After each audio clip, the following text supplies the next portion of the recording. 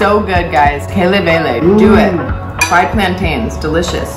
The chicken's like super tender. This is definitely a win. Hi, I'm Hannah. And I'm Shay, and we're international. Today we're cooking food from Ghana. By the way, welcome to our new apartment. Today we will be cooking a famous Ghanaian dish called chicken groundnut soup. And I'm gonna be making the classic Jollof rice. It's a Ghanaian favorite for sure. And then I'm also gonna be making Kelewele, which is a fried plantain. Really, really tasty, guys. We're really excited about Ghanaian food. We've not eaten a lot of it, but whatever we've eaten, we've really enjoyed. Let's get started.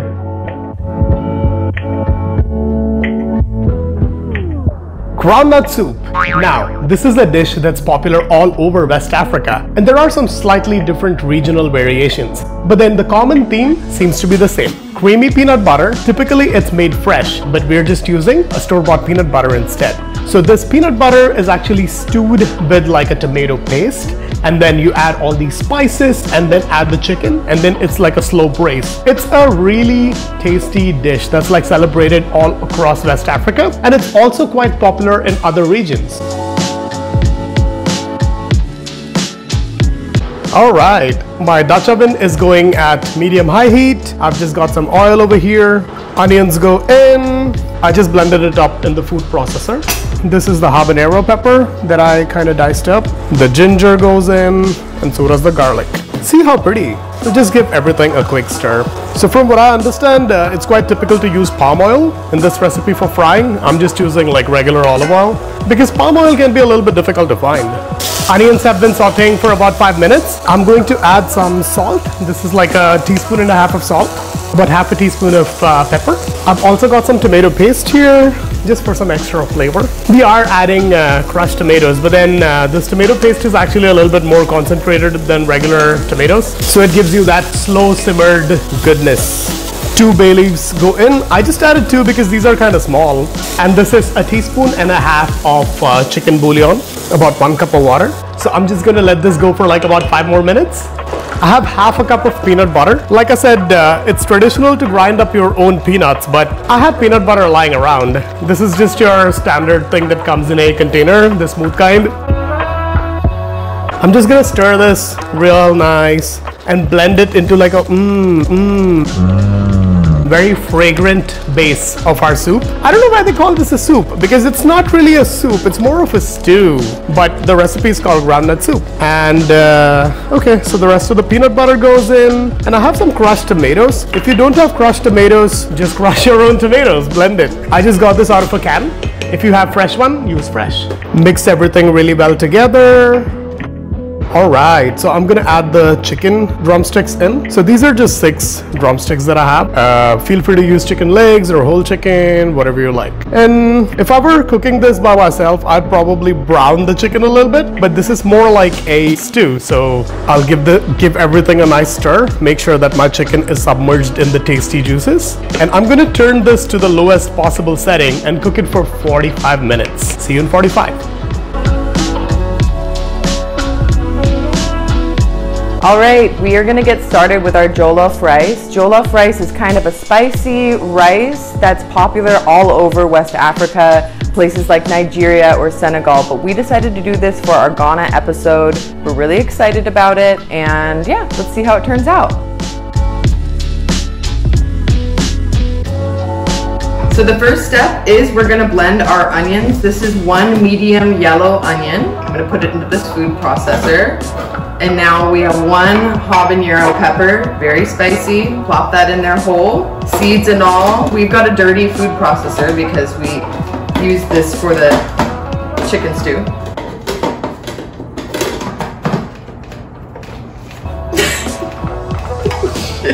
Oh no, it locked me out. There we go.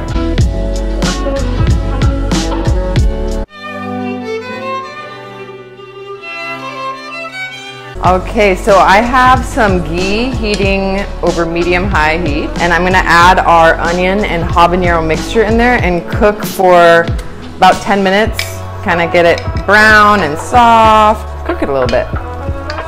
Our onion mixture has been cooking for about 10 minutes. It's getting brown and soft. I'm going to add 1 cup of tomato puree. I'm also going to add 2 tablespoons of tomato paste. I need a smaller spoon.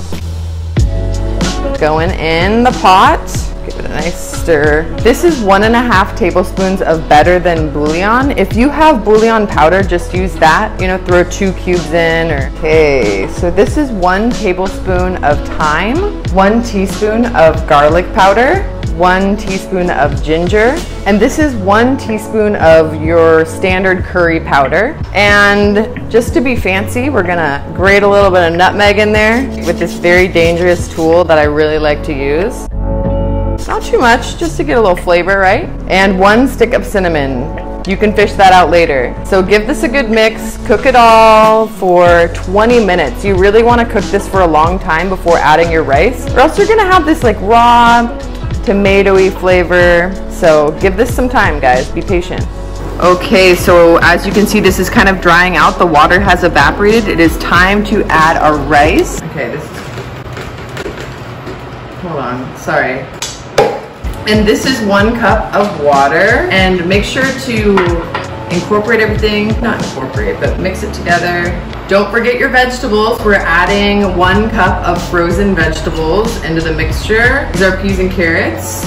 So we're gonna cover this and cook it for at least 30 minutes or until all the water has been absorbed.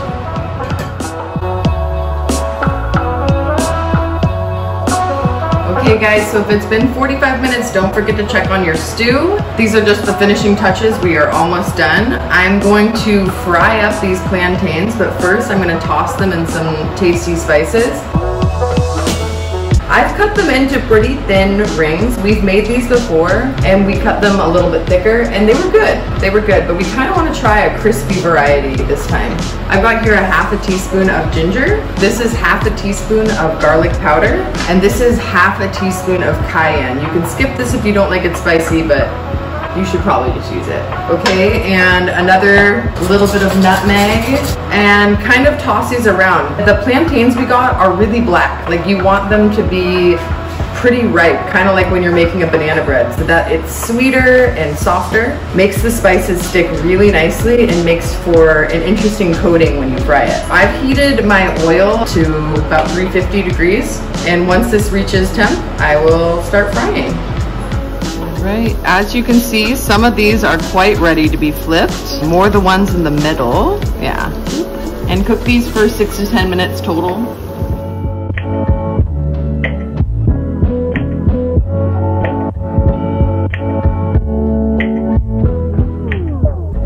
Ghana. Okay, let's try some Ghanaian food. Jollof rice. I'm starting with the plantains. So good, guys. Kelewele, do it. Fried plantains, delicious. So we waited around for some time, trying to get pictures and everything. But honestly, guys, these were super crispy. They're still kind of crispy. The rice is so delicious. Don't skip the habanero. It is spicy, but you know, the rice really mellows it out.